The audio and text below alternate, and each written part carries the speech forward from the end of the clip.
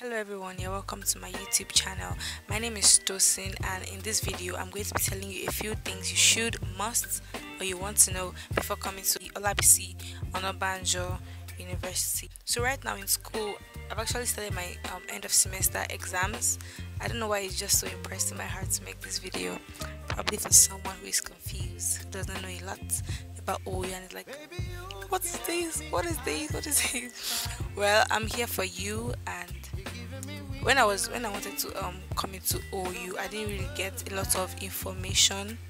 I didn't get a lot of information concerning the school. God just helped, Sha. God just helped. Yes, I was coming to school. I came physically a number of times. I made inquiry. I was checking online, but there are not so many materials about what I wanted to know.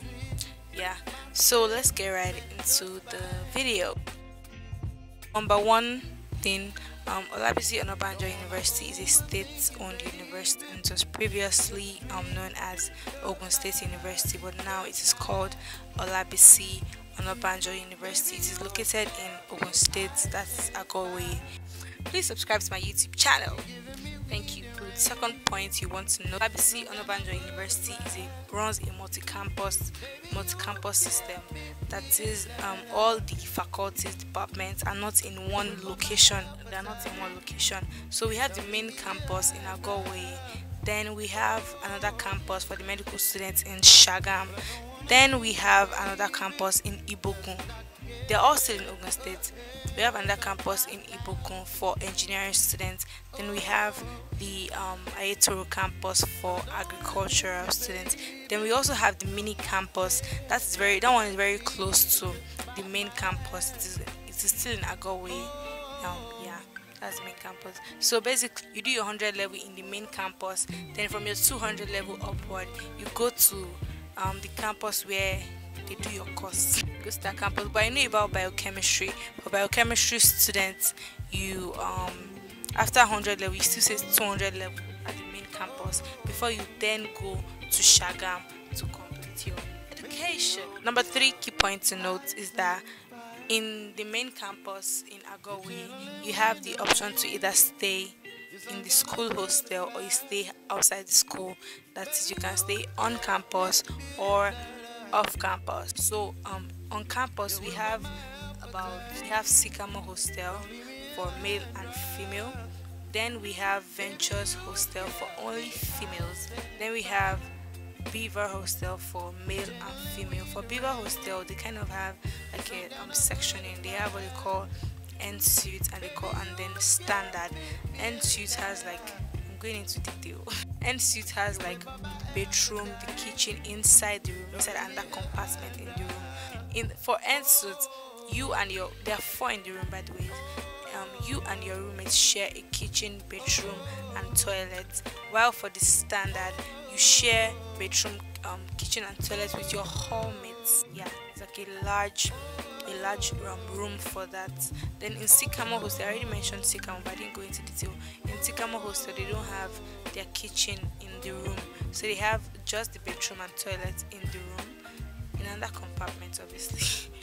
Then they have the kitchen in the section in their hall. Then for the Ventures Hostel, they have neither kitchen or bedroom inside the room. Then we have the Deaf Hostel. The Deaf Hostel is for just boys. Then you can stay off campus. When you come for like registration and stuff, you will see people share like flyers, like posters of hostels outside, like accommodation. Number 4 point to note is that when you resume like in 100 level, for 100 and 200 level, you first start to write your exam using the computer-based test, that is CBT. So you get like multiple choice questions for 100 and 200 level. That's how you write your exams. Depending on your faculty though, or your department, I don't think faculty of law goes with that, but for 100 and 200 level, you'll be doing General Nigerian Studies, called GNS. So it is a general course for everybody in the university. In one way or the other, you'll be able to write the computer-based test, that is CBT. So for science department, we write science department. Where for 100 and 200 level, you do computer-based test. So you go to the ICT to write to like take your exams, your tests, you go to the ICT, unless because sometime in 100 level and sometime in 200 level some lecturers gave us physical, like a physical test, and not, we didn't go to the ICT to do that. So depending on your lecturer, depending, but one way or the other, you get to like do your exam in the ICT center a few, like a number of times. I've been talking for a while. I think this is the time for you to subscribe. The fifth point to note before coming to Olabisi Onabanjo University is that OU takes registration quite seriously. You'll be seeing people do like first verification, second verification, third verification, any verification they say you should do, any document they say you should bring, just do it. It might be stressful, it might be time consuming, it might consume your money, but just see. To avoid stories that touch the heart, just do it. I hear a lot of people saying they are not doing their medicals. It's part of the verification process. They're not doing their medicals till they're in 300 level. You are joking with your life. You are joking. You are playing. Do that. Don't do that. Any registration they say is to do, faculty registration, departmental registration, submit a form, write your name somewhere, submit 2 passports, fill a form, do it. Just do. See, you might not be able to relate to what I'm saying right now because it's like, but just do it. Just do it. Once you see anything registration, or they say you should do this registration, your level, your department, your course, ID card, health, anything they say they ask you to do, just do it. You get me? Don't say I didn't tell you. So let's go to the 6th thing on my list. If I don't add this to my list, a lot of people that attend, you'll be like, Tosin, there's something you didn't add that they need to know. So I'm informing you now. So if you not say Tosin did not tell us. The sun here is quite harsh. The sun here is very harsh. So in 100 level, I used to use mostly like face caps, but it didn't really work. Like probably my outfit does not really go with the face cap that day, so I'm not able to use it and all. And when I see people with umbrella, I'm like, wow, this one's using umbrella under the sun. I didn't get it. But when I got to 200 level, guy, my skin felt it. I got very dark. It's the glory of God that is making me to glow right now. What I'm trying to say basically is that the sun here is very harsh. So if you have like sunscreen, sunshade, umbrella, face cap, things to shield you from the sun, and you don't want to be going through all your stress and sun is still beating you, trust me, that is not a good place to be. The next point to note is that on campus there is like a chapel for Christians to attend, which is called Chapel of the Abundant Life. Chapel of the Abundant Life. So that's like the school church. So it is on campus also. So probably you're coming. It's a multi-denominational church. So it's not for redeemed winners. It's for like everybody Christian.